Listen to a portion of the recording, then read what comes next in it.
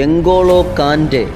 കാൻറ്റെ എന്ന് കേൾക്കുമ്പോൾ നമ്മുടെ മനസ്സിൽ ഓർമ്മ വരുന്നത് ചിരിക്കുന്ന ഒരു മുഖമാണ്. ഒരു ഈഗോ പോലുമില്ലാത്ത, ആരോടും ദേഷ്യമില്ലാത്ത ഒരു ചെൽസിയുടെ മിഡ്ഫീൽഡർ. 1991 പാരീസിലെ വളരെ താഴ്ന്ന കുടുംബത്തിലാണ് കാൻറ്റെ ജനിക്കുന്നത്. കാൻറ്റെയുടെ പിതാക്കൾ ആഫ്രിക്കയിലെ മാലിയിൽ നിന്ന് ഫ്രാൻസിലേക്ക് കുടിയേറിയതാണ്. വളരെ ചെറുപ്പത്തിൽ തന്നെ കാൻറ്റെയുടെ പിതാവിനെ നഷ്ടമാകുന്നു. ഇതിനുശേഷം കുടുംബത്തിൻ്റെ എല്ലാ ചുമതലയും കാൻറ്റെയുടെ തലയിലേക്ക് വരുന്നു. അങ്ങനെ പിതാവിൻ്റെ മരണത്തിന് ശേഷം കഠിനാധ്വാനമെന്ന മാന്ത്രിക വാക്യവും പിടിച്ച് കാൻറ്റെ ഓടാൻ തുടങ്ങി. ആ ഓട്ടമാണ് ഇന്ന് 1-ാം മിനിറ്റ് മുതൽ 90-ാം മിനിറ്റ് വരെ ചെൽസിയുടെ മധ്യനിരയിലും ഓടിക്കൊണ്ടേയിരിക്കുന്നത്. ചെറുപ്പത്തിൽ അമ്മ ക്ലീനിങ്ങിന് പോകുമ്പോൾ ഗാർബേജ് പെറുക്കാൻ പോകുമായിരുന്നു കാൻറ്റെ. കിലോമീറ്ററുകളോളം നടന്നാണ് ഗാർബേജ് പെറുക്കാറ്. ഒരുപക്ഷെ ആ കിലോമീറ്ററുകൾ നടന്നതുകൊണ്ടാവാം ഇന്ന് ചെൽസിയുടെ മധ്യനിര പോലും അദ്ദേഹത്തിന് ചെറുതായി തോന്നിയത്. 1998 ഫ്രാൻസിൽ നടന്ന വേൾഡ് കപ്പിലെ അന്നത്തെ ഗ്രൗണ്ടിലുള്ള ഗാർബേജുകളും പെറുക്കാനുള്ള ഡ്യൂട്ടി കാൻറ്റെക്കായിരുന്നു. ഈ ഒരു ഡ്യൂട്ടിയാണ് കാൻറ്റെയെ ഇൻസ്പിരേഷനാക്കി മാറ്റിയത്. 1998 ഫ്രാൻസിൻ്റെ വിജയം കണ്ട് കാൻറ്റെ ഫുട്ബോൾ സ്നേഹിക്കാൻ തുടങ്ങി. Theory ഹെൻറിയും Zinedine സിദാനും Patrick വിയേറിയും Lilian തുറാമും Nicholas അനൽഗയും ഇവരുടെ കളി കണ്ട് കാൻറ്റെ അത്ഭുതപ്പെട്ടു നിന്നു. അങ്ങനെയാണ് ഫുട്ബോൾ കളിക്കണം, എനിക്ക് ഫുട്ബോൾ പഠിക്കണമെന്ന ആഗ്രഹമായി കാൻറ്റെ കോച്ചിങ് ക്ലബ്ബുകൾക്കൊക്കെ പോകുന്നത്. പക്ഷേ അവിടെ നിന്നെല്ലാം കാഴ്ച അത്ഭുതപ്പെടുത്തുന്നതായിരുന്നു.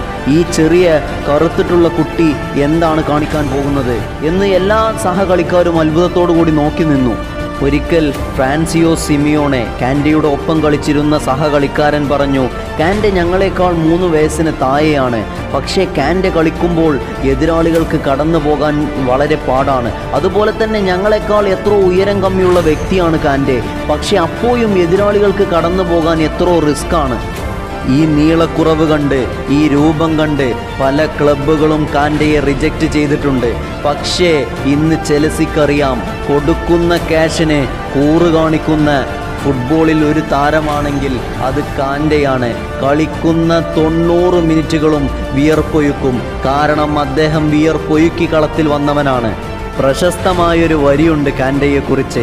ഭൂമിയിലെ 71% കവർ ചെയ്യുന്നത് വെള്ളമാണെങ്കിൽ ബാക്കിയെല്ലാം കവർ ചെയ്യുന്നത് എംഗോളോ കാൻറ്റെയാണ്. കാരണം ഈ ഒരൊറ്റ വാക്യം മതിയായിരുന്നു കാൻറ്റെ ചെൽസിയുടെ മധ്യനിരയിൽ, ഫ്രാൻസിൻ്റെ മധ്യനിരയിൽ എത്രത്തോളം ഇമ്പോർട്ടൻ്റ് ആണെന്ന് തെളിയിക്കാൻ. 2018 വേൾഡ് കപ്പ് ഫ്രാൻസിന് നേടിക്കൊടുക്കുന്നതിൽ പ്രധാന പങ്ക് വഹിച്ച മധ്യനിരക്കാരനാണ് കാൻറ്റെ. ദിദിയർ ദശാംസ് ഏൽപ്പിച്ച എല്ലാ ജോലികളും മനോഹരമായി എതിരാളികൾ പോലും അറിയാതെ ചെയ്തവനാണ് കാൻറ്റെ. വേൾഡ് കപ്പ് ഉയർത്തി നിൽക്കുന്ന കാൻറ്റെയുടെ ചിത്രങ്ങൾ വൈറലായിരുന്നു.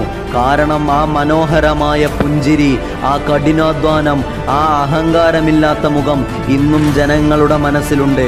ഒലിവർ ജിറോദ് കാൻറ്റെക്ക് കപ്പ് കൈമാറുമ്പോൾ കാൻറ്റെ മടിച്ചു നിൽക്കുന്നു കപ്പ് വാങ്ങാൻ.